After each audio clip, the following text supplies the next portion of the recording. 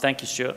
And thanks also to everybody else involved in bringing me down here, and thanks for the invitation. What I am going to talk about is myself. But I just want to say that Atlanta's always been at the top of my list of American cities I've never been to before. I was telling Stuart before the talk that my goal before I pass away is to visit every great American city. And my flight this morning was delayed 5 hours, so I've only been in Atlanta for about 120 minutes, so I don't have any opinions about it yet. But whilst I was at the airport, I don't know if you want any book recommendations. I read half of Nile Rodgers' autobiography, Le Freak. He was the guitarist in Chic, and it's truly an extraordinary book. I'm very interested in disco music, and I spend all my money on rare disco records, but I'd recently read Patti Smith's autobiography, and Keith Richards, and Bob Dylan's, and Shawn Ryder's from the Happy Mondays, and they're all great books. But this is a better book than all of them put together. So Nile Rodgers' Le Freak, I highly recommend it. Okay, what I am going to talk about really is how I got involved in art, I guess, and hopefully along the way why I remain interested in it, and you know, how I came to do several things simultaneously, and why I find that interesting, and my approach to doing that. And also my commitment, I think, largely to working within a not-for-profit context, but that will come up later. Are the images okay with the lights on? I don't know if it's too bright in the room. Can we turn the lights down a little bit, house lights, if that's possible? I don't know if it's possible. Oh yeah, perfect. Yeah, that's awesome, thanks. So as Stuart mentioned, I'm just turned 47, and I'm British, and I think ultimately both of those things are quite important. And they do have some bearing on me and my approach to things, and how I think about things. But my talk begins in the north of England. I grew up in a very kind of conventional working class town, and I come from a very kind of conventional working class background.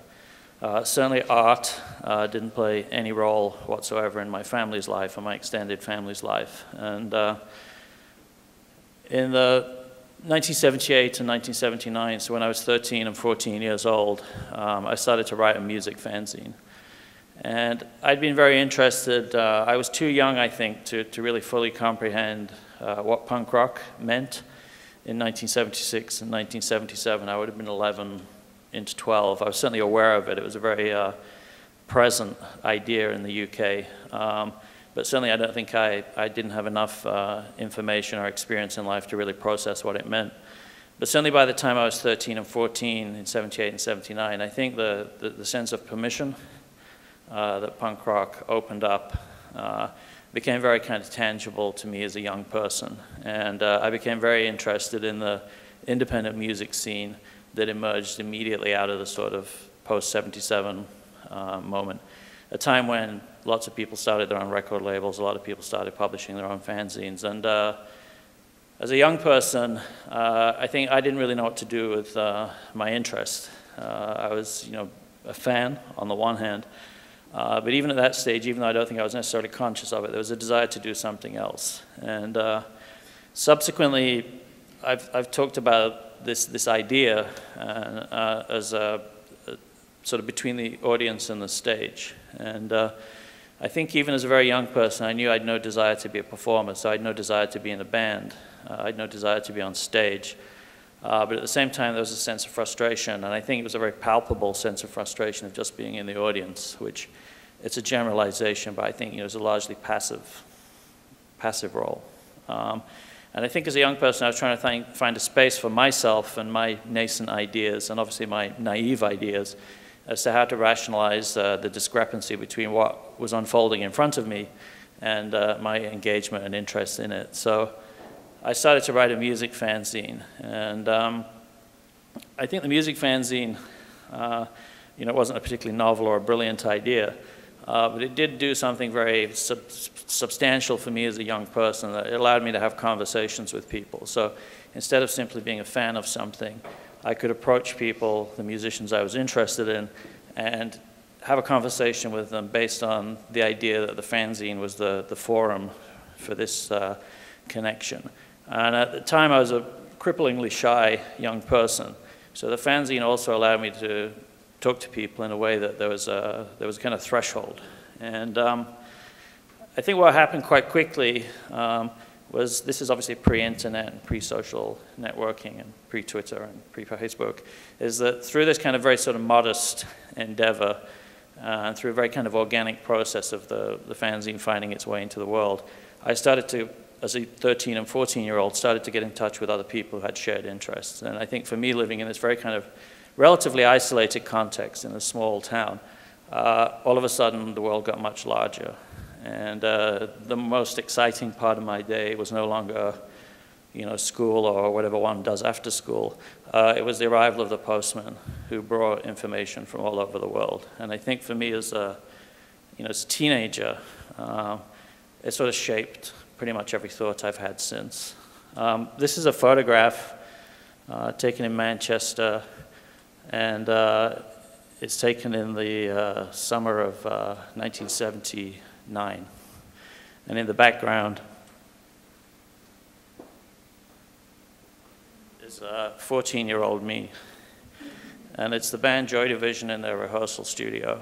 And I used to watch Joy Division rehearse on Sunday afternoons. And it was bands like Joy Division and The Fall and Throbbing Gristle and Cabaret Voltaire, this first generation of now legendary British post-punk bands, that I was very interested in. And I think not only was I interested in their music, which sounded radical to me even as a young person, but I was also interested in the fact that they had other interests. And I think it's directly through my interest in the independent music scene at that time that I became interested in visual culture, and I eventually became interested in art. So through references bands would make in interviews or on their record sleeves or allusions in their lyrics and so on, they would mention things that I had no idea about. So the Situationist International, Dada, etc. I mean, literally things I knew nothing about. And I would try and find out about them. And of course, trying to find out about things at the time was quite difficult. There wasn't a resource, there wasn't an internet. So each time I managed to find out a new piece of information, it felt like a really small but significant victory. And it took a very, very long time to find out something. So it took me probably 10 years before I had a clearer understanding of what the Situationist International was. So I spent a decade trying to piece together little pieces of information that I found from other sources. But I think what really impressed me about Joy Division was, in the photograph, they're only in their early 20s. I think they're 21, 22 years old. The lead singer, Ian Curtis, killed himself about a year after this photograph was taken.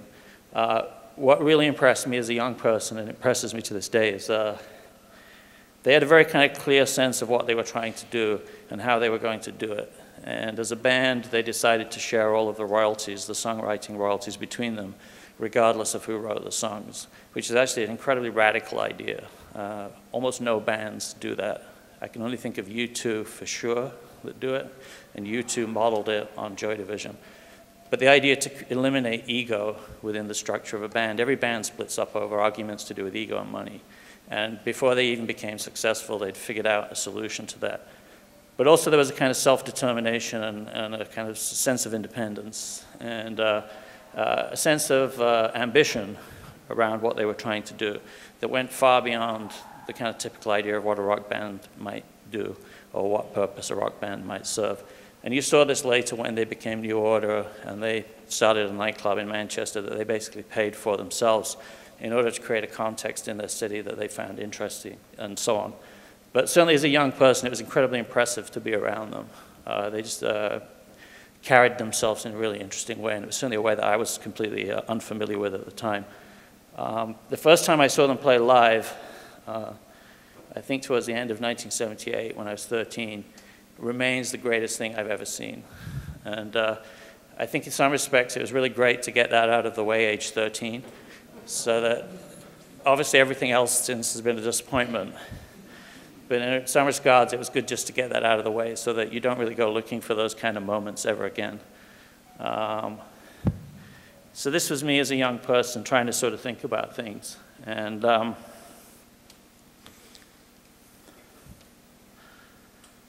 And certainly my interest in art directly, as I said, came out of this situation. And I think quite quickly, probably by 1981, my interest in music had certainly diminished, and my interest in art had really taken over. So by the time I was 15 or 16, I think I was really substantially interested in contemporary art.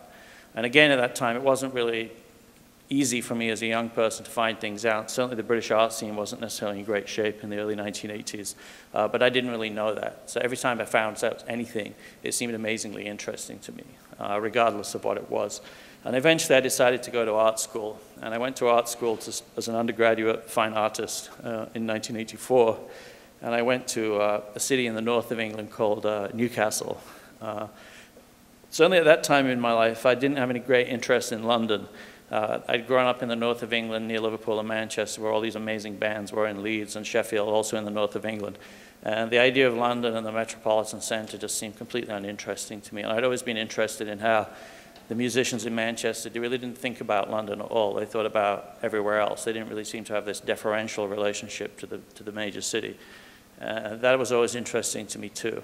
So I went to study at a regional college, and I think even by the time I got to college, I think I sort of knew that I wasn't necessarily interested in being an artist. But I certainly felt that art school was probably the only place that I could spend 3 years thinking about the things that I was interested in. I'd always been interested in the relationship between art school and music in the UK, which is very well documented. But it was something that certainly interested me.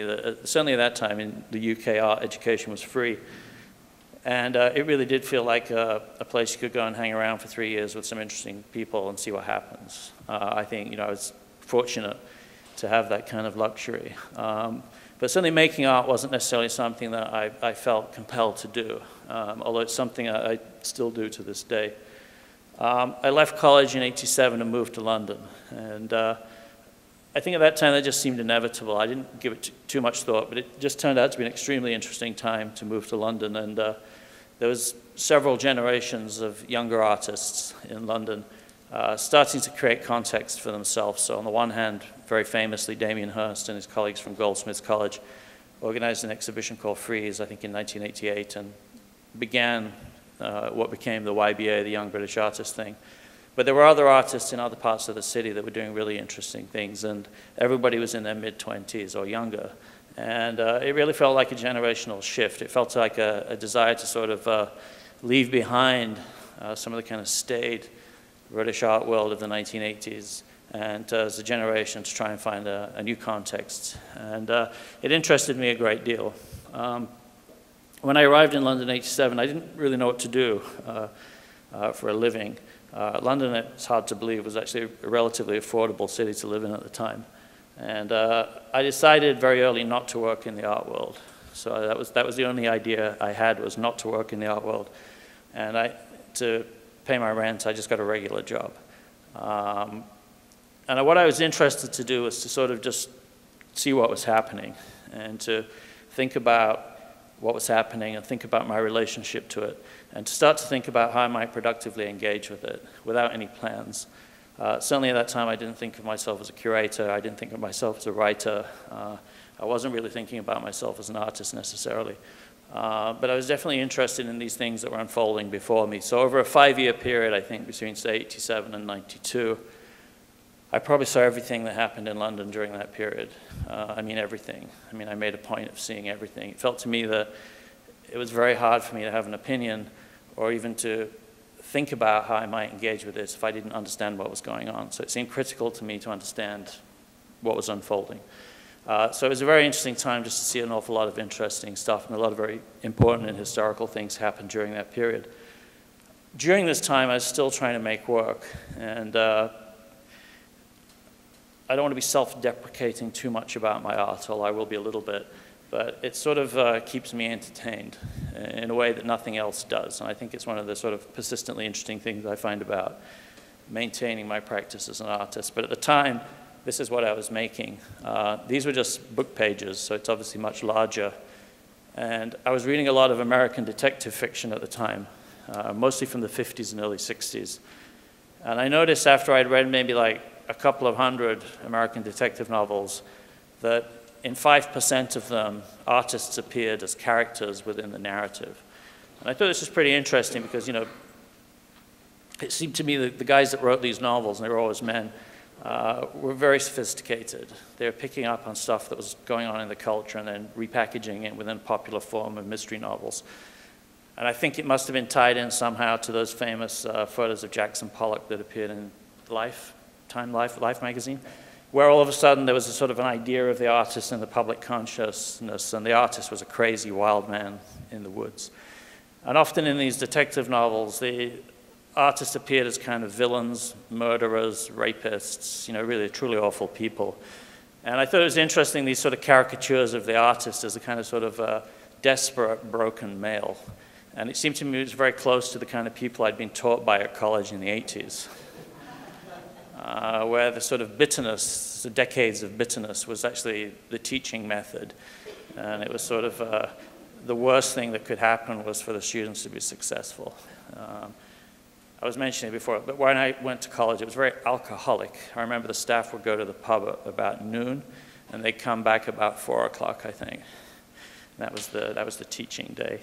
But what I was finding in these book pages was just single sentences that somehow addressed the idea of success. And of course, at this time in London, late 80s, very early 90s, the idea of success for a young artist all of a sudden became a very kind of tangible proposition. And you'd end up with sentences like, why wasn't I the one artist in 1,000 who could earn his living by painting? Or even better,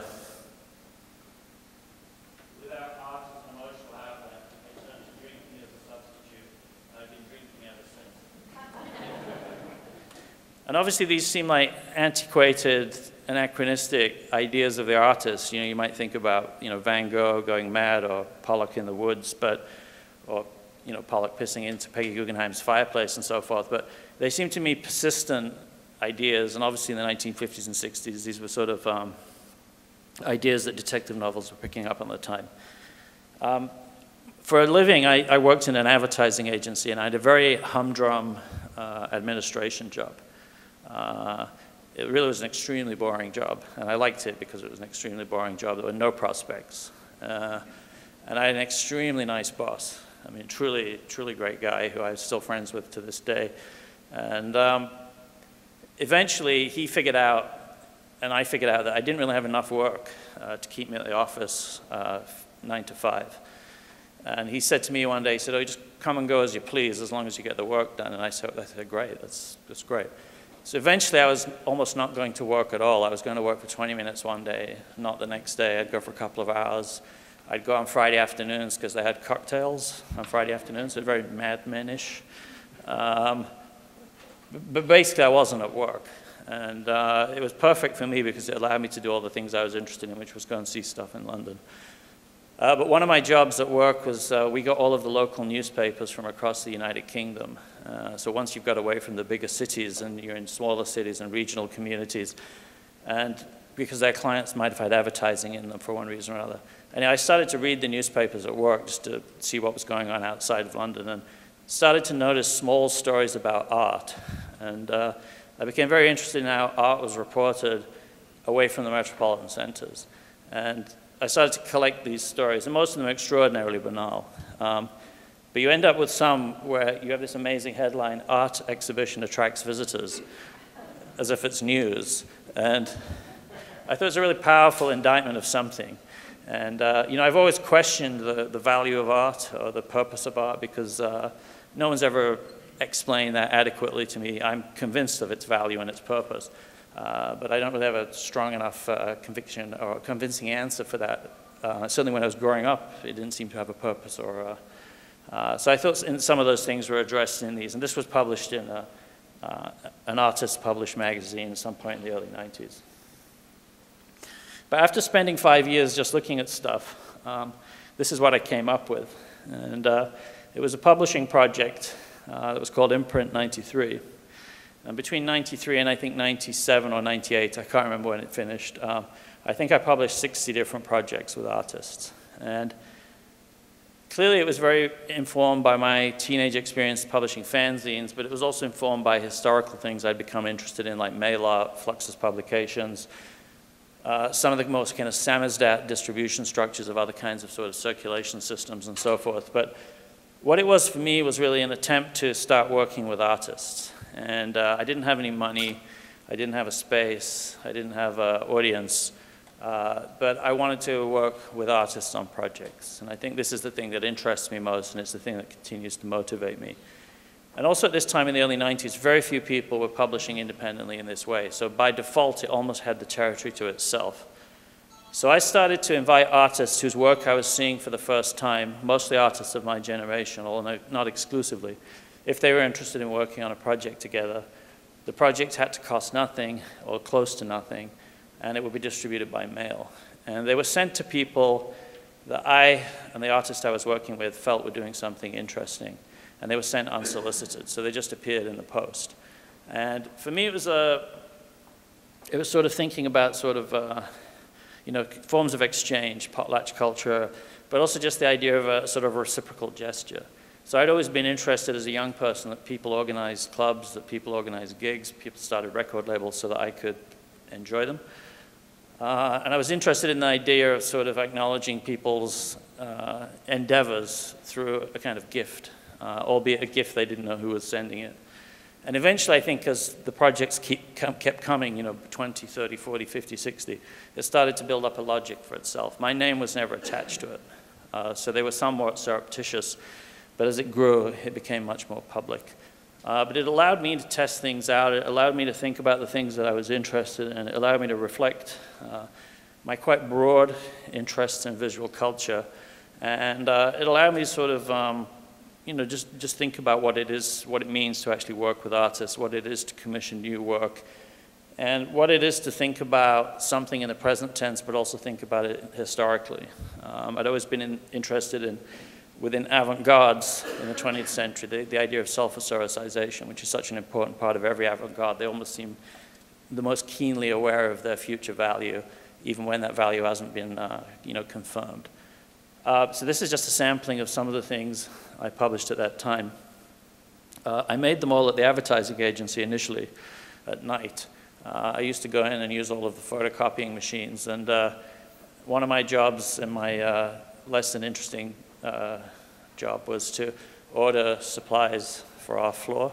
So nobody ever noticed that I was running 30, 40, 50,000 photocopies. And I always paid for the postage myself. I thought that would be like criminal if I put them into the office postal system. So somehow there were some morals or ethics at play. But I worked with a lot of very interesting artists. And I think why this project sort of became interesting, and I think is possibly remains interesting, is really to do with the people I worked with. So I published the earliest publications with Peter Doig, Chris Ofili, Elizabeth Payton, Martin Creed, Jeremy Della, Seal Floyer, Paul Noble, and many others. And for me, it was just very interesting that, you know, these were my peers, these were artists whose work I was seeing at that time, and they were very accessible, and they were very interested to make work outside of the context of the studio or the gallery, and they were very interested for their work to circulate through other means. For me, it was very important that they weren't for sale. This wasn't sort of an ideological thing, but you know, from my experience running a fanzine and trying to get stores to take them, and you know, the fanzine cost like 40 cents or something, and then to try and get them to give you 10 cents when they'd sold a copy. It was a really excruciating process. But it was also really disappointing when things didn't sell. And I wanted to avoid that disappointment of being rejected by the marketplace. Because as a young person, I'd always loved to go to record stores or bookshops and find stuff in the bargain bin. But I thought if you were in a band and went into a record store and saw your record in the dollar bin, you must know immediately that your career's over, that it's done. And I thought there was something really tragic and poignant about the marketplace. So I thought the best way to deal with that was to avoid it. So they only ever circulated in this sort of gray area. And to this date, they've never really been published, or I don't talk about it apart from in contexts like this. And inevitably, they're now very rare within the antiquarian book collecting circles, which, you know, is something I think I was aware of at the time. this is just another example of some of the things I published. I'll just point out one. This one, it says the word I apologize for my French. It's by a British writer and performer called Stuart Home, who actually has a show up at White Columns right now. And he's a very kind of important sort of subcultural figure, kind of like a cult figure. And he wrote this short story, Cunt Lickers Anonymous, and it's about the British artists Gilbert and George. And in the story, he's outing them as being heterosexual. So outing was, of gay people was a very kind of contentious issue at this time. It was very prominent in the news and the media. So he did a kind of reverse process where he outed somebody, two artists who appeared to be gay, but he was outing them as if they were straight. And also in the story, there's a character called Rachel Whitebait, who's a very thinly disguised Rachel Whiteread. This is around 93 or 4, I think, when she made her famous sculpture House. And in the story, she sends her studio assistants into the East End of London to murder members of the working class. The East End of London is typically, historically, where the working class lived. Bring their bodies back to her studio, where she removed their lungs, and then she filled their lungs with concrete, so that she could make a negative cast of the breath of the working class, which would be the most working class sculpture possible. Whilst I was doing this, I was just keeping thinking about how I can work with artists, other kind of contexts I can work with, things that we slip literally below the radar. And the Guardian newspaper in Britain, sort of the leading left broadsheet newspaper, and at the time on Valentine's Day, they used to publish a supplement of Valentine's messages that people would pay for. So if you wanted to, make a message in public space to your partner, you would phone them up and book your ad and give them your credit card details and so forth. And it would appear in the newspaper on February the 14th. And I always used to read it. I always thought it was really interesting, the kind of language that was used and the relationship between language and economy, because each word cost a certain amount of money. There was a kind of brevity to these things that had an economic status. But also the language used in it often, I think, reminded me of art. And I started to commission artists each year to make anonymous Valentine's works. And they were published within the context of The Guardian. And we never told anyone about them, so they just appeared. This is one that starts Tuesday, 7:30 p.m. And it's by Elizabeth Peyton. And it's a message that Oscar Wilde sent to Lord Alfred Douglas when Oscar Wilde was in exile in France. And the idea was that somebody might just come across them. So there was this idea that there was a kind of unrequitedness in the gesture that the artist and myself obviously would never be aware of the work's reception. This one was by Jeremy Deller, an artist who I've worked with a lot. And it's the one that begins, "I am human." And it says, "I am human and I need to be loved just like everybody else does." And some of you might recognize it as a very famous lyric by the Smiths and Morrissey. And I thought Jeremy Deller understood this context of sort of mutual love and exchange really well, because within the middle of it there was this kind of sad, lonely desperation, which of course Morrissey probably understood even better. And the only anecdote worth repeating about this is at the time, in the early 90s, you used to phone up The Guardian and speak to a real person to book your ad. So I remember ringing up and the lady saying, "What's your message?" And I said, "I'm human and I need to be loved just like everybody else does." And then she told me to say it much slower, and it didn't sound like the Morrissey anymore. It sounded like this very sad person on the other end of the line. And then she repeated it back to me even slower. And at that point, I gave her, a credit card number. But I think all of these things were born out of a desire to work with artists. And it was also born out of sort of necessity that I didn't have any extra income. I certainly didn't have a platform for these ideas. But it allowed me to start to develop an idea or an identity of myself as a curator, and to start to think about working with artists as my practice. Not necessarily as a curator, but that was my actual practice. And that sort of extended to working with a group of artists, and we worked in the early days of a space in London called Qubit, which is still in existence today, and it was an artist-run space in the kind of classical model of an artist-run space. And 5 or 6 of us tried to collectively do the programming. And if you've ever tried to work collectively in a not-for-profit organization, it's incredibly frustrating. It's incredibly challenging.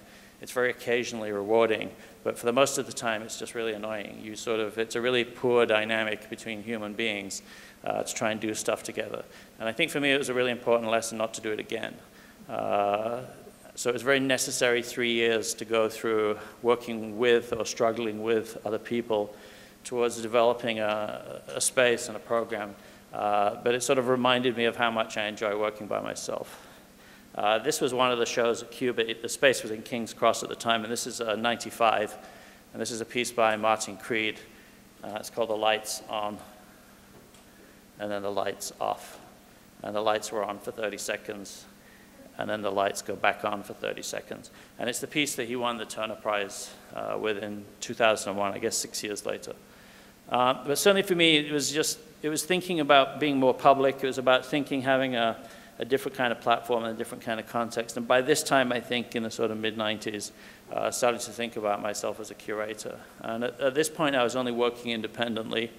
I was paying for all of the projects I was doing myself. I was very keen not to apply for grants or funding of any kind.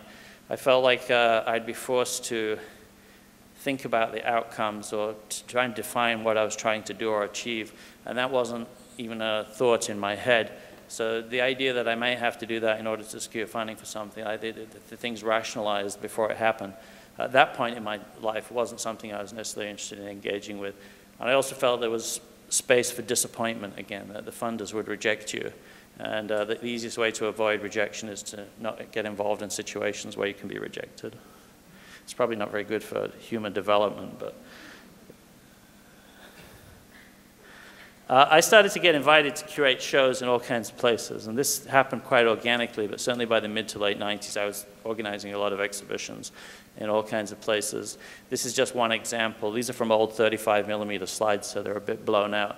And this was a space in London called The Approach, and I think it was indicative of my approach to making exhibitions at the time.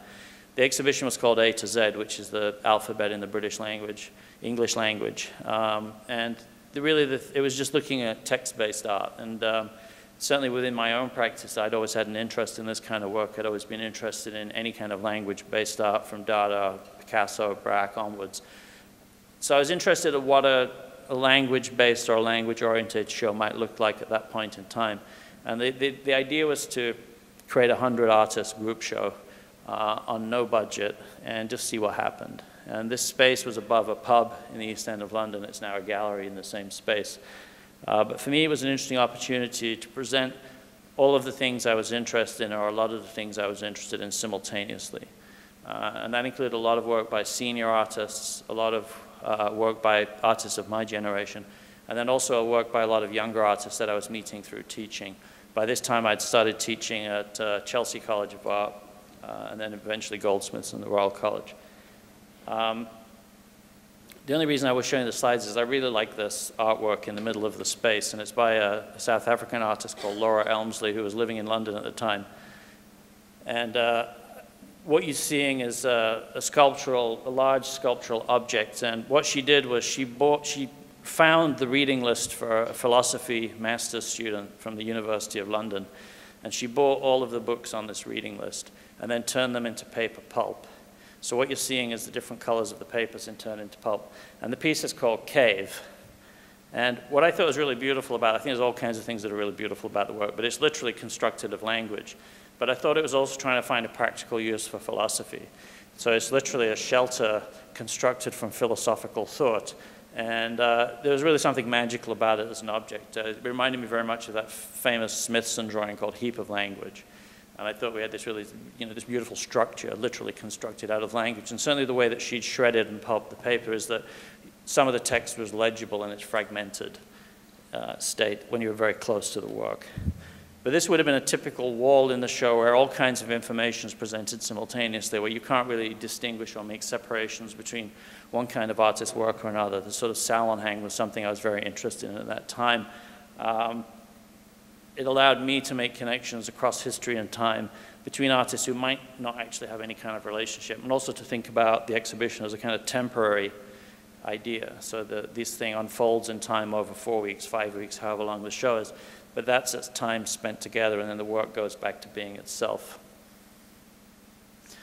This is my favorite work in the show, and it's by a really great British Indian artist called Tariq Alvi, and it's an appropriated image, I guess, from the late 80s or early 90s, and I think he found it in a Dutch sex newspaper. But what I really like about the image is that you don't know what caused the erection. Obviously the idea is that he's reading some kind of erotic literature, But I prefer the idea that just reading in itself is a libidinal act. Jumping quite quickly to 2001, by this time I was working as the Associate Director of Exhibitions at London's Institute of Contemporary Arts, and I got invited to make an exhibition at the Whitechapel Gallery in London with an artist called Paul Noble, who'd been a friend for a long time, and he'd set up a really great space with his friends called City Racing.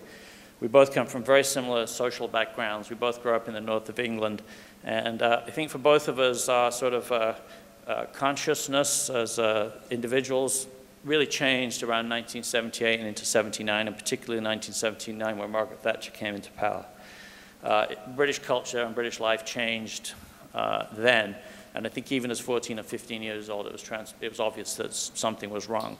And both myself and Paul independently, we didn't know each other at the time, sort of got involved with grassroots politics. There was a movement came out of the music scene called Rock Against Racism, but there was also a renewed interest in the campaign for nuclear disarmament, CND in the UK. These became very kind of strong social forces. And certainly as a relatively naive person, I became involved in these locally in the town that I lived in. We made an exhibition together. It's called Protest and Survive. And Protest and Survive was the rallying cry of the campaign for nuclear disarmament in the 1950s. And I think a lot of people thought the exhibition was a nostalgic exhibition about the relationship between art and politics. And the exhibition opened in 2000. That wasn't really our intent or our interest at all. I think what we were interested in was how politics affects individuals, but also how individuals can affect politics. And it was about this tension between these two ideas, between the individual and the space and society. We didn't make a press release for the show, which I think in hindsight created some of the confusion as to our intentions. Instead, we put this cartoon in the front of the gallery, and this was published in a British satirical magazine the week that Tate Modern opened on the banks of the River Thames, where a former power station had been transformed into a heritage or culture site. And this the heritage culture thing in Britain was very widely discussed at the time, where Britain's manufacturing industries had completely collapsed. Obviously, the legacy of its empire had gone, and Britain had moved from being, a powerhouse industrially and manufacturing terms to trading on its heritage culture, which of course is not unique to the UK, but it's a very kind of compelling narrative at the time. And of course, Tate Modern was a kind of very solid example of those two ideas being mixed. So in the cartoon, you see this sort of old working class guy, saying, "One day, son, all this will be art galleries," where historically it would have been a job for life for the young person, doing the same job his father did and his family did and so forth. And this was a kind of statement of intent for the show. But the show itself was all kinds of works, I think, that we felt conjured up this sort of alienation, and that sort of sense of social alienation and psychological alienation, was perhaps best articulated by Guy Debord and the Situationists International and the Society of the Spectacle. And this work by Christopher Wool and Felix Gonzalez-Torres, a collaborative piece they made, one of their poster stacks that you can take one home, has this very famous Situationist text that says, "The show is over, the audience get up to leave their seats, time to collect their coats and go home. They turn around, no more coats and no more home." So whilst people have been distracted by the spectacle, the world around them's collapsed. And we were interested in sort of thinking about this in relation to all kinds of art that might fall within a very kind of loose umbrella of the political. In the background, you see a work by David Hammond, one of the higher goals, basketball hoop pieces. And on the right, you see a series of photographs by Paul Graham, the British photographer, taken in 1984. And a lot of works in the show were dated 1984, which we didn't mention to anyone either, but obviously just playing off that sort of the specter of the sort of Orwellian future. These are photographs by Paul Graham taken in British unemployment offices in the early 1980s. At the sort of height at that time of the unemployment in the UK, and this sort of dehumanization in the process of people collecting their benefits, which of course they were perfectly entitled to because they'd contributed through taxes in order to receive those benefits. But it sort of documents a kind of almost like early 20th century poverty, but this use of color, I think, in these photographs, it sort of changes them completely. This was a piece in the show that I remain really happy it happened and proud of, I guess. We invited the Swiss artist Thomas Hirschhorn to make a new work for the show. And he proposed two things, and only one of them could be realized for expense reasons. And this was the work that was realized, which is called the bridge. And where you find yourself is in the cafe of the Whitechapel Art Gallery. It's on the second floor, the ground floor, and then the second floor in England. So it's above street level. And this is an alleyway you look down on. And across the alleyway, where you see the windows, is a very, very famous publisher called the Freedom Press, which is the oldest anarchist publisher in Europe. It's been around for about 100 years, as long as the Whitechapel Gallery's been there. And the Whitechapel Gallery was started with a very specific mission. It was to bring the most radical art to the working class communities of London. From the day it opened, that was its mission. So it's always had an extraordinarily interesting threshold, and the neighborhood it's in has been a very contentious neighborhood over the last century. It was where the British Fascist Party tried to establish itself and was forced out. It was home recently to very large Bengali Indian communities. And more recently, as the City of London's financial district expanded, that community has been displaced too. So it's always been about a history of displacements. What we were amazed by, myself and Paul, is that the staff of the Whitechapel Art Gallery had never been into the Freedom Press's bookshop. And it's literally 12 feet away. But you have to go down to the street, down an alley, and around the back and up the stairs and into the bookstore. But it's really one of the best bookstores for kind of humanitarian, libertarian thought. And Thomas Hirshhorn independently had this extraordinary idea to connect the two institutions by building a bridge from the cafe straight through the wall of the Freedom Press and into their bookstore. So this is looking down into the alleyway below. This is the bridge itself from the cafe, going straight through the wall into the, and on the other side's a happy anarchist. And for the 2 months the show was open, there was a flow between the two organizations. And the anarchists told me that their takings went up like 10,000% or something. So they were really happy that they could publish more things. But also I think we liked, or I think what was very interesting was Hirshhorn's idea of the bridge, about the idea of art being kind of connecting between two different sets of ideas or two different concerns. His other proposal, which would have been beautiful, was to dig a hole in the main space of the Whitechapel Gallery and go down about 15 feet and dig a tunnel and come up 15 feet into the public library next door. So he wanted to connect the three institutions. We couldn't afford to do the library one. But to this day, I'm still amazed the Whitechapel agreed to do the bridge. I remember going to the meeting and they said, sure. And I was really, really impressed that it was that easy. I left England in 2001, so I've been away from the UK for a decade now. And there were all kinds of reasons why I was interested to leave. At the time, I would have been 36.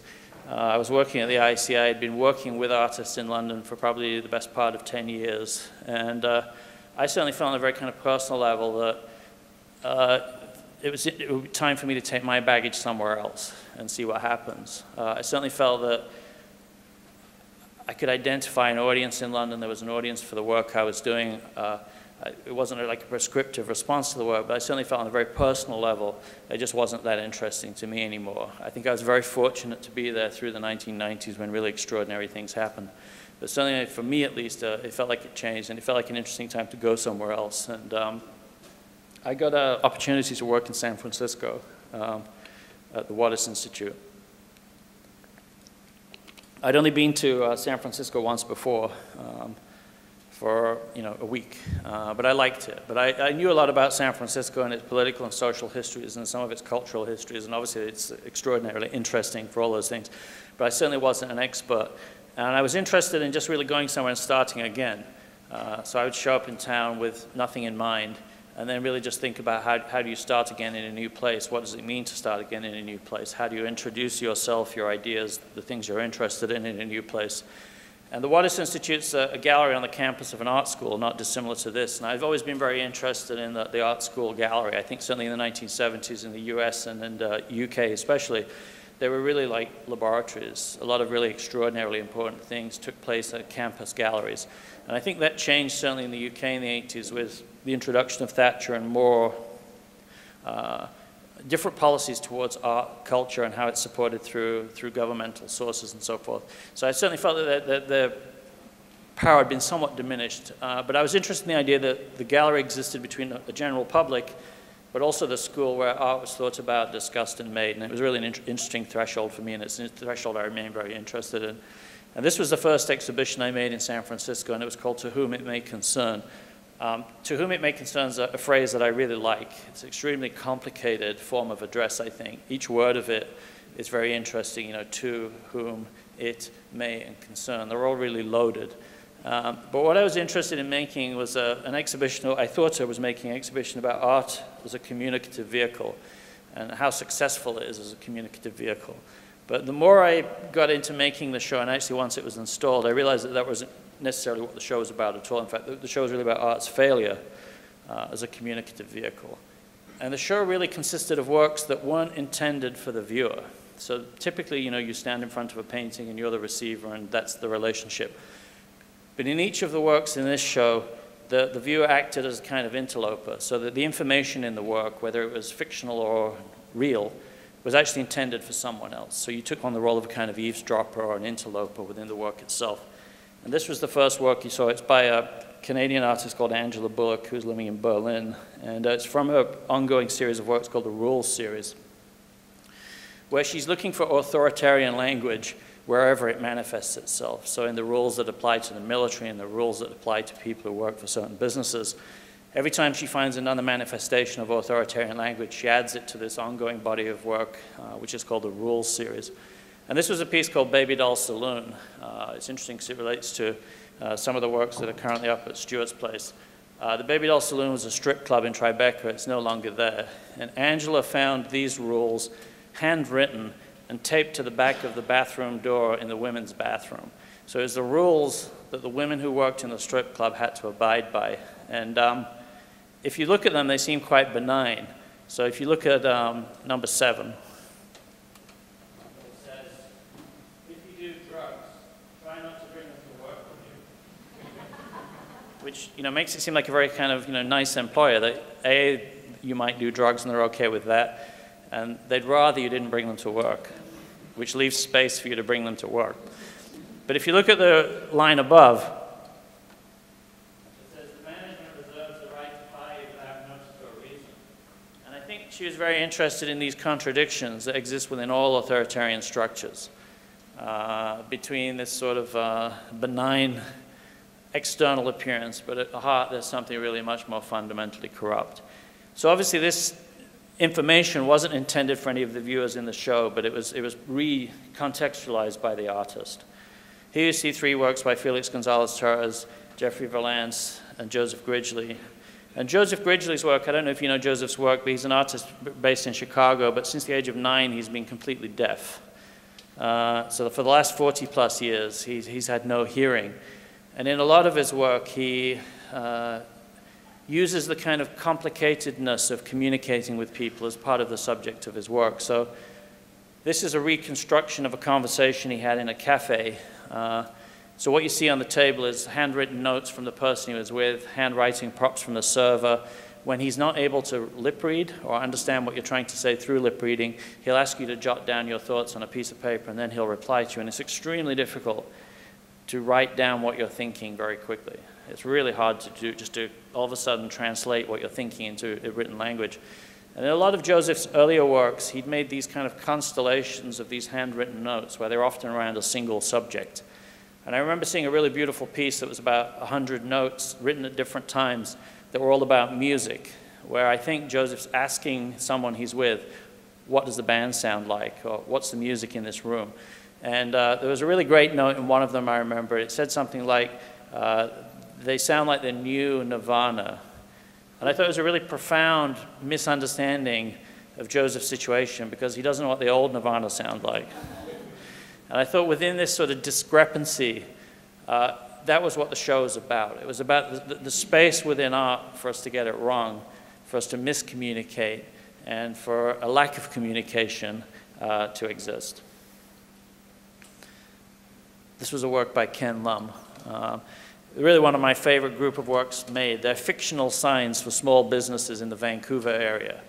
And when you see a lot of them together, you sort of get a map of the city, you get a map of its suburbs, you get a map of its different kinds of communities. But this one I put in the show is from Jim and Susan's Motel, and I think at the bottom, all of a sudden you get this amazing threshold between public and private space. And I think this is what the show is also interested in, was this sort of uncomfortable tension that exists between things that should be unsaid and things that then become public. And obviously Jim's done something terrible.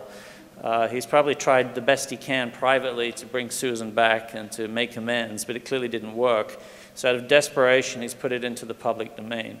So in these 7 words, Sue, I am sorry, please come back, you get a sort of Flaubert-like narrative of a family falling apart, the hopes and dreams of starting this small business, and all of a sudden it's just condensed into this sort of very sort of haiku-like image of desperation.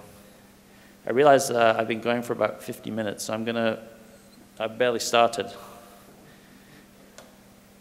So I'm going to work out how to end quite soon, but I've literally barely started, so I apologize for that. One of the great things about making a move from the UK to somewhere else was the opportunity to work with different kinds of artists. And this would be an example that myself and Ralph Rugoff, who were running the Wattis at the time, we inherited the legacy of a thing called a Cap Street residency, where artists were invited to spend time in David Island's former home in the Mission and respond to it.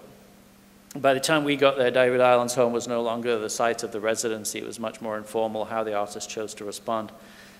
And we made this amazing project with Mike Kelly. Well, really, Mike Kelly made the project, but we invited him to do it. And this was the first time Mike Kelly had shown a work of art in San Francisco, which I actually found unbelievable. And this was like 2003. And he's lived in Los Angeles since 1977. It seemed completely impossible to me that one of the most interesting artists of all time who lives nearby had never been invited to show in San Francisco. And he made this really extraordinary work, which was a homage not only to David Island, but to many other things. And it's quite complicated what you're looking at. But what you're seeing in the center of the space is a spiral staircase on its side. And it was originally in the backyard of Mike's house in Los Angeles, and it had been made by the previous owners.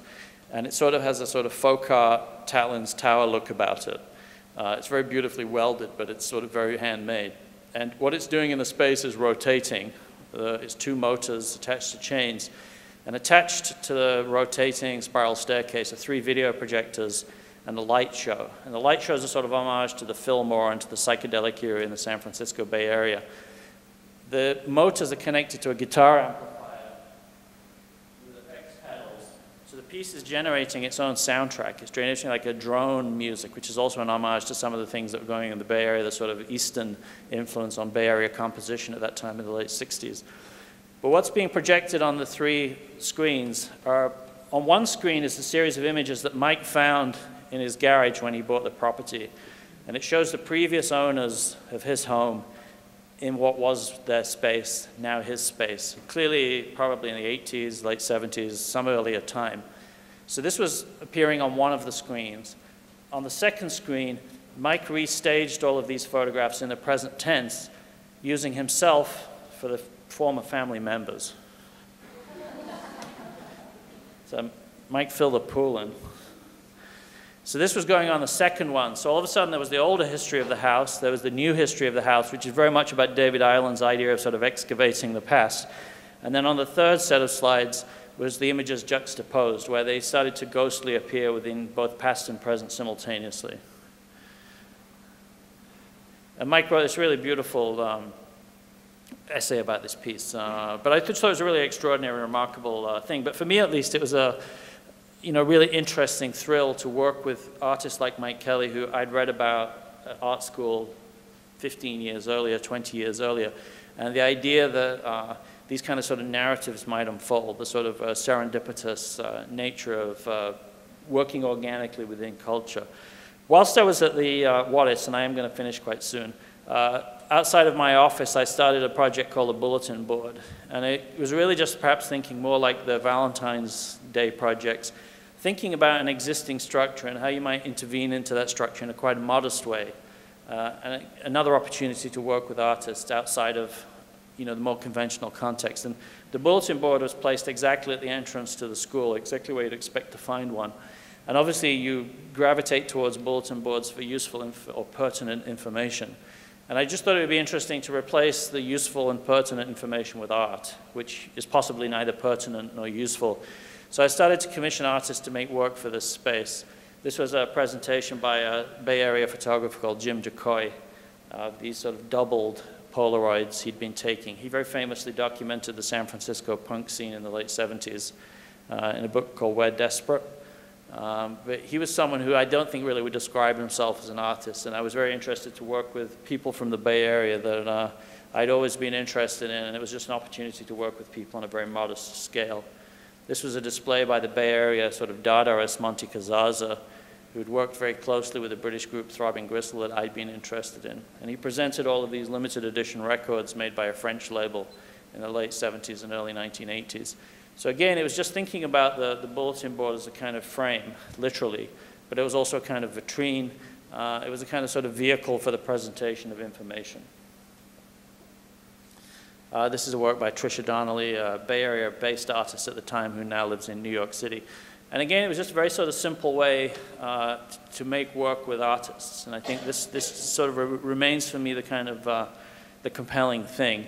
And I moved from the Bay Area in late 2004 to New York to become the director of White Columns. And as Stuart mentioned, White Columns is the oldest of the sort of first generation alternative art spaces. It was founded in 1970 by Jeffrey Liu and Gordon Matta Clark. And it's a space that I'd been interested in for a long time.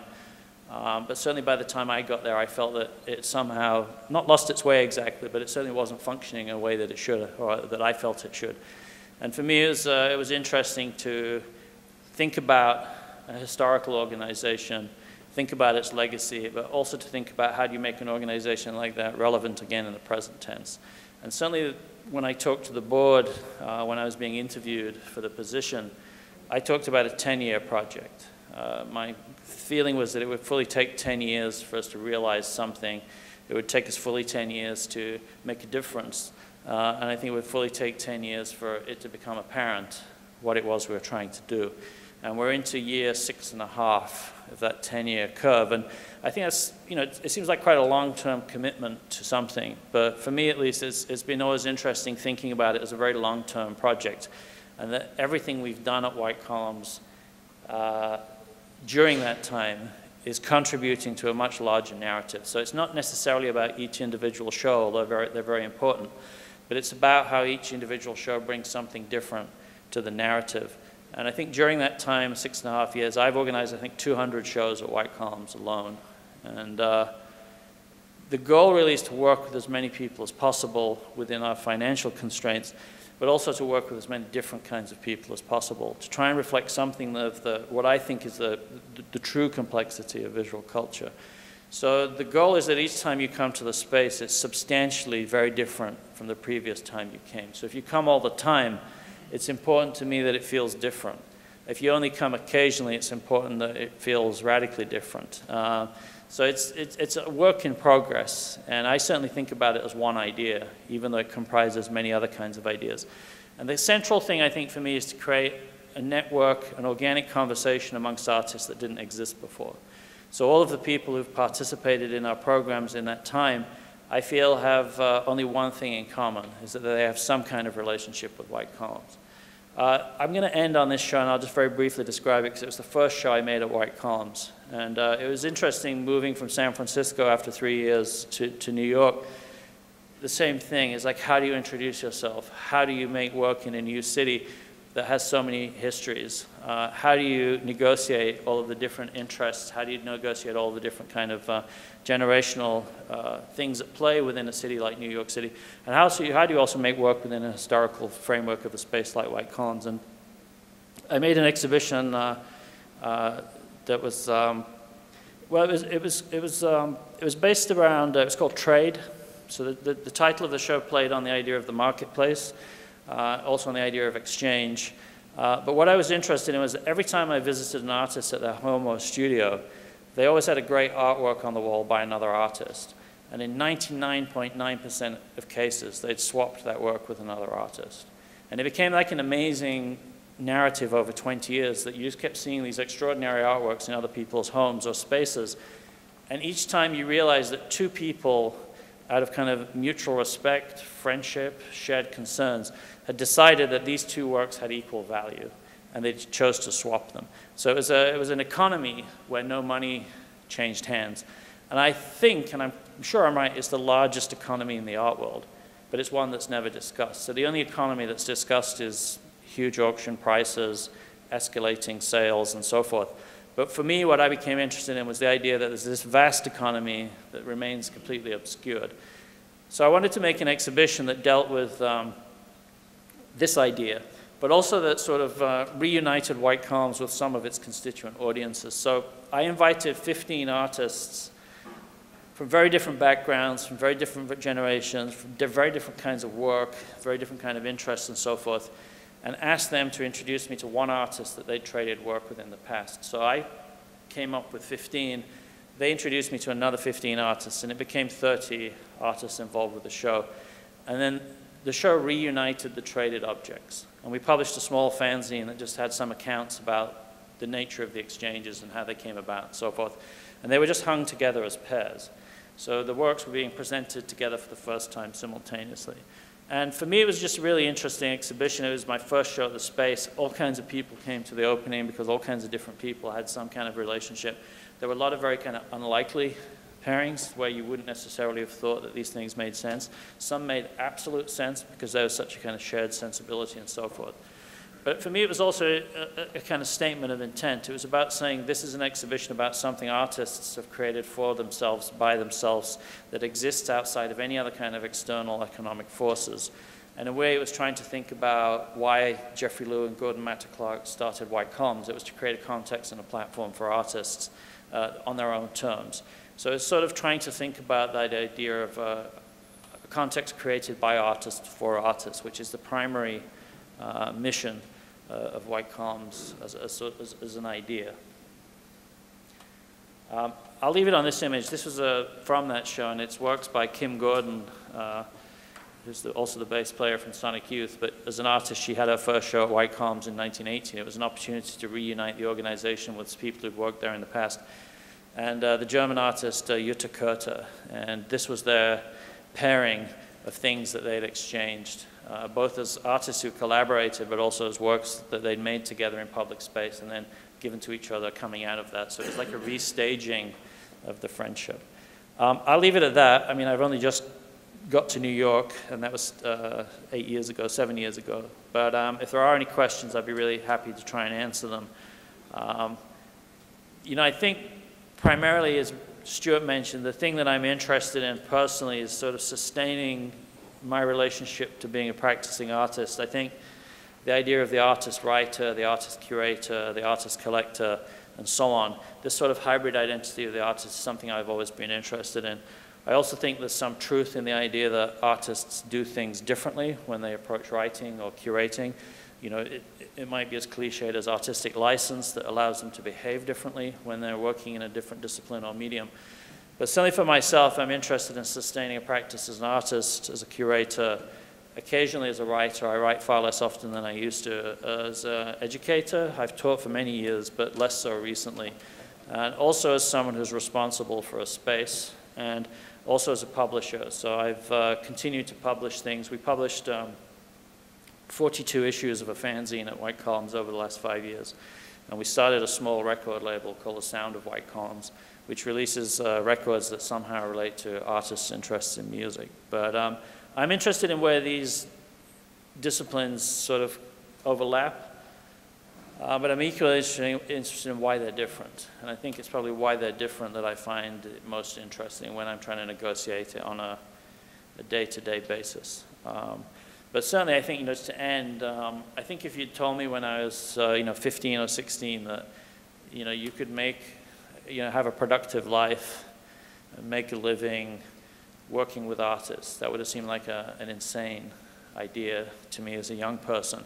So, you know, I think the fact that one is able to do that, you know, it seems to be an extraordinary privilege. And it's something, you know, I take very seriously. I certainly take running White Columns very seriously because I feel like, you know, I'm just a temporary custodian for an extraordinary idea, because I think when Jeffrey Lew and Gordon Matta Clark set that idea in motion, it really created the whole alternative art space movement in the United States and beyond. And so it's important for me and, you know, the other people who work at White Columns that we look after the idea whilst we're looking in charge of it. So thank you. If you have questions, I'd be really happy to address them. They can be about anything at all. because of the history of the band culture that you talked about, but also obviously the kind of skew of history and whether that was you on your own, kind of gathering information over a long period of time. Were there promoters, producers, people either in the art world or the music world or another world that you were interested in, who were role models or the kind of activities that you found yourself doing? Well, dozens of people. I think, I mean, when I was, this age, I had no experience of the world. I lived in a small town. My external stimulus was quite limited until something came along that immediately interested me. And quite quickly, I think, I became curious about how it came to be. It didn't just happen by accident. It wasn't happening by itself. And it was obvious that many people, made a decision to do something, to start something, to create something, to make something happen. And obviously this time I didn't know what art was. I had no interest in art. So it was happening in the public realm. Otherwise I would have been unaware of its existence. But it struck me as an incredibly generous gesture. And I think that's what I always couldn't get my head around, was that somebody would go to all the trouble to organize something logistically quite complicated, potentially financially disastrous, in order to create a context for something interesting and for other people to share in that context. And that's what I picked up from this kind of culture. Certainly, if you look at Factory Records, which was the label that Tony Wilson and a couple of other people, the designer Peter Savon, started, it just seemed to me extraordinary. It just seemed like astonishing that 4 people could come up with such an extraordinary idea and then make it happen. And it progressively ruined their lives, I think, financially and personally. But they stuck with it. And I think this, for me, was just a really an amazing idea that people would go and do that. And of course, it happens all the time in all kinds of contexts. It's not just to do with this. But it sort of, it just was kind of very powerful, or it sowed the seed of something, I think, quite powerful at the time, but I didn't really know what to do with. So my initial answer was to start a fanzine, because I'd seen other people with them. So it was really just mimicking something I'd seen in the culture, but all of a sudden I had a vehicle for my, naive thoughts. I was recently at the New York Art Book Fair at PS1, where, there's all kinds of publishers, but rare book dealers, and there's a really great guy in New York sells rare music fanzines. They're very expensive, like $100, $150, $200 each. And he had the first 2 issues of my fanzine. And I hadn't seen them for at least 20 years. And I was shocked to read my poorly typed text that I wrote when I was 14, trying to have ideas about things. And it was interesting to see it again, because I remember doing it. I could remember typing every word. But it just seemed important to me for myself to get out of my situation through trying to participate in the culture, to try and get closer to the thing that I was interested in. And that seemed at the time like a vehicle. And then I think when I was 16, I started a label releasing music on cassette tapes, which was the then new medium. And then I think around age 16, I started promoting concerts in my hometown. And each was a desire just to make something happen, because if I didn't do it, it wouldn't have happened. But at the same time, I think it was also trying to locate oneself into, the social milieu, to try and, create an audience that might then become, peers, collaborators, and so forth. And that's followed through into the art context too. But certainly, I think organizing concerts was interesting. It's an incredibly stressful thing to do. I wouldn't recommend it. But I organized New Order's first advertised concert when I was 16, and it was in a room, smaller than, about this size, in front of the chairs. It was like this big. And, I just remember panicking for the week before, worrying that no one was going to come, because they weren't known. It was only 6 months since he'd killed himself. And just panicking all week that no one's going to come, and I was going to lose 30 pounds or something, which is how much it cost me to book the community center. And then like 400 people showed up. And I think I charged £1.25, which would be about less than $2. And I was on the door with Joy Division, New Order's manager, this really extraordinary human being called Rob Gretton. I mean, really one of the truly the greatest people I've ever met in my life. And everybody paid with coins, so there was just this big bag. And at the end of the night, because we'd never discussed it, I said to him, well, what should we do with the money? And he said, oh, keep it. And I just thought it was the most extraordinary thing, because I'd never seen that much money in my entire life. I mean, it was like 600 pounds, and it was a huge amount of money for me at the time. And it was all in coins, so I just remember filling all my pockets with all this money. And then, you know, it wasn't the money or the amount of the money, but it was the gesture. And it just stayed with me ever since. That I thought it was just really a magnanimous gesture. And it felt every time I went to something, or every time I went to Manchester or Liverpool on the train, somebody else had done something great for me to be interested in. And it just felt like a self-replicating culture, which it was, I guess. But it's interesting, you know, when you're interested. So that seemed important. So there are all kinds of people, you know, really specific people, but also more generally, I think that permission, I think, that punk opened up, you know, was very significant, or shaped me a little bit, I think, at that time. Yep. When you're curating, like, in the trade thing, you know, it sort of happens, sort of like photographs that happen, right? It's not really planned out. But like, you have a photograph philosophy when you're curating a little bit. It sort of happens like that. Does it still happen that way for you when you're curating? Or do you think of being new, or is it just something that you have to do in life and go, I think I see connections. You can't make the connections of the detective novel. Right.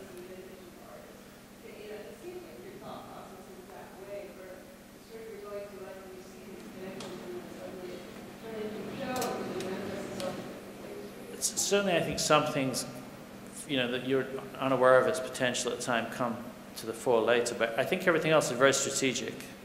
So the trade show is an extraordinarily strategic thing that I spent 3 months thinking about. How do I make a show in New York for a very smart audience? It's my first show in this space. There's a degree of expectation that it's a new director in a historical space. What's he going to do? So I think there's a kind of there's a pressure. Regardless of that, I was trying to think about how can I say something about artists, how can I say something about the history of white columns that's meaningful to its audience, which is other artists. And it was thinking about this thing that, as I mentioned, I'd noticed over years, that every time I went to someone's house, they got something great, and it was a trade. And so for me, it's also like when I talked to the board, when I was interviewed, talking about, you know, my plans is 10 years. Which, you know, 10 years seems like a really huge amount of time, but I remember September 11 like it was 2 minutes ago, and then a whole decade's just slipped by. So the idea of a 10-year investment in a set of concerns for me was something that I thought through when I was in San Francisco when I applied for the position. So it wasn't serendipitous, I think, and I think even when I was young, I was, you know, I was quite a very awkward person when I was young, and if you looked at my fanzine, they're very mannered. It's not like casually thrown together. I was trying to deal with things I was interested in, trying to filter it through myself and come up with something that felt like it was mine. But, you know, they're very informed by other things, and they're very self-conscious, I think, perhaps in that respect. So it wasn't serendipitous at all. And I think even like making a decision not to work in the art world in 1987, and then 5 years later just coming up with a small publishing project. It took me 5 years of hard thinking to come to what seems like an unremarkable idea. But what I hoped was that the idea was fully thought through by the time it appeared. So when the first one went out, I'd spent 5 years thinking about it. So it didn't just, it might, you know, if someone received it, they might have thought, what's this crap? But by the time they received the 40th one, they might get a sense of what I was trying to think about. So I think it's not the exact opposite of what you suggest, but it's you know, very strategic. Because certainly for myself, that's the only way I can work. But then, you know, I see stuff and then I can show it a week later at White Columns. And things can happen very quickly within that structure. And the goal really is to create a structure that's flexible. So that's why we've been able to do so many shows at White Columns. And, you know, I've collaborated with an organization in Oakland for the last 10 years called Creative Growth. And it's a community of about 100 mentally and developmentally disabled artists. It's an organization that's been around since the early 70s. And I think I've probably worked on maybe 20 projects now with Creative Growth and its artists in different contexts. And I was there about 3 months ago for some other reason. And I just saw this work by an artist who works there called John Hiltunen. Both he and his wife are mentally disabled. They both work at Creative Growth. And he was just making these extraordinary collages. I mean, they're just mind-blowingly great. And I immediately got very, very excited about them, and they said people in Oakland weren't interested in them. So I showed them at White Column 7 days later. And it seems to me that that's serendipitous, but it's based within a narrative of working with an organization for 10 years where they trust me to, you know, hopefully reposition the work or recontextualize the work in a way that's meaningful for somebody. Yeah, maybe I think about things too much, actually. It's quite possible. We have time for one more question, if there is one. Yeah, make it really good. You said when you were in London, you saw everything. Yeah. And I'm curious if, and when you were in Northern England, you were limited in your access to information for long periods of time to get information. In this current era, how do you deal with seeing everything or that concept of absorbing information? Oh yeah, I mean, it's complicated, I think, because, you know, I think when I was young and trying to find out about interesting things, you know, I felt I had a responsibility to find out about what I felt was the most interesting things happening in the culture during my time. So the reason I was watching Joy Division rehearse on Sunday afternoons wasn't an accident. Somehow, age 13, I figured out that's about as interesting as it gets. And certainly my interest in art when I was very young, I got interested in quite complicated art very quickly, I think, before I even really understood what it was. I remember buying secondhand 3 catalogs that the Tate Gallery published in the late 70s. They did a series of 3 extraordinary shows, which I didn't see because I was too young, but they did shows with Yves Klein, Piero Manzoni, and Marcel Broodters. And I remember buying the catalogs secondhand probably when I was 17 or 16 and having no idea what I was looking at. I just couldn't understand the visual information on the page. And I read the text and I didn't really understand what they were talking about or what it meant. But it certainly triggered, you know, a desire to pursue those links. And I remember being interviewed for undergraduate at Newcastle, and then when the interview was over, one of the people interviewed, one of the artists who worked at the school, one of the tutors, just as an aside said to me, "How come you know so much about art?" And I didn't know how to reply. Apart from what I said, was I thought that was the idea. And I realized then that, you know, there's a strong possibility that as an unformed 18-year-old, I knew more about art than the people that were about to teach me. But today, I don't know. It's complicated. You know, White Columns has an online curated registry where we encourage artists to send their work to White Columns. So 4,000 artists a year send me work to review, which is a lot. I promise you it's a lot. But on top of that, I'm doing my own independent research, and I try and see everything in New York that, you know, comes into my radar or that I feel is, you know, important for me to make some kind of sense of. But it's you know, it's overwhelming. The access to information we have is overwhelming, and you know, I'm obviously of an age where you couldn't Google Situationist International and find out everything within an hour's worth of research. It took me, as I said, 10 years to get some vague idea about what that might mean.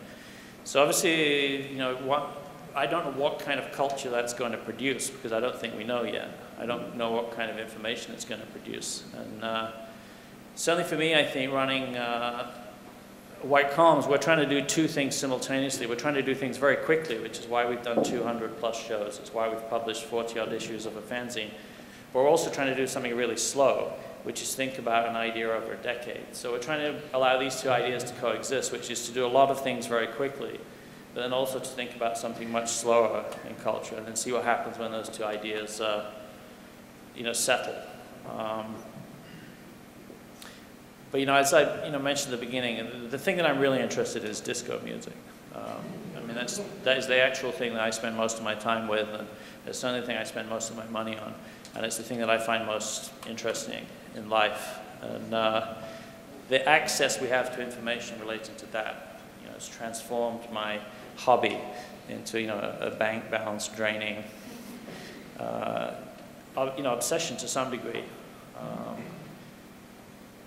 But if I could find a way to, you know, make a comparable living by being interested in disco, I would do that in a shot. We published a really great book a couple of years ago by Vince Aletti, who's the photography critic for The New Yorker, But in the 70s, he was the world's greatest writer about disco music. His writing on disco is really profound. It's very important. And it was published as a weekly column in a trade music journal between 73 and 78, and we republished all of Vince's writings on disco at White Columns, and it was subsequently published as a proper book by a publisher in London. But I think, you know, obviously I'm reading Nile Rodgers' biography right now, but I think disco is the most important cultural form by a long way. What? Well, it's fun. You know, it's extraordinary musically, I think, you know, its roots in, you know, gospel, the church, and, you know, the whole legacy of, you know, certain strains of music in the 20th century. But what I like about it most is it's a public form of music. It's intended to be heard together with people in social space. So it's very communal by its nature. So it's very different than, say, listening to a Stephen Malkmus record at home by yourself. It was only ever really intended to unfold in public space, and I think that's part of its magic.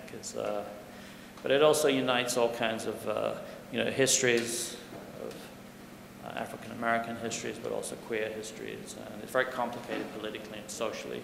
And but I think also musically, it's just remarkably optimistic, and I think it's that sort of combination of optimism and the idea of the social space that it unfolds in when it happens well, and obviously all disco's subsequent manifestations too. You know, it's really magical, and I've never found an equivalent for that kind of epiphany in any other cultural form. It's very different than seeing Joy Division play live when I was young and just really understanding that I was watching something of extraordinary historical significance. It was just so obvious to everybody in the room. But sort of a great night at the disco is a very different thing. But you know, I'm not a religious person, but that's as close as I can imagine a religious epiphany. So I don't know, just it's almost endlessly fascinating for something that's, you know, largely culturally marginalized. And of course, you know, disco was over before, you know, 77, 78, when, you know, Saturday Night Fever and Studio 54 opened. By then it was done, which is why Vince Aletti stopped writing about it in early 78, because it was over. And I liked its overness. But the more you look into it, it's a very special, I think, cultural form. But yeah, I don't know. I DJ occasionally, which I like doing a great deal. And that's definitely more fun than running White Columns.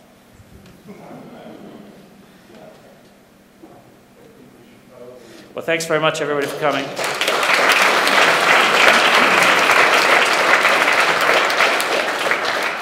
I want to thank Chris and Brett and others at SCAD who helped make this evening possible. I think if there is even my proposed takeaway from Matthew's talk, you know, find something that you're passionate about and go run with it. I think it's clear that you can actually stay quite curious and quite engaged and quite passionate and still be somewhat surprising to a room of people who think that they came with one set of expectations maybe and walked away with a whole other set of what might be the important morals of the presentation. Thanks so much. Come and join us at the Atlanta Contemporary Arts Center when you can, and thanks very much for the evening.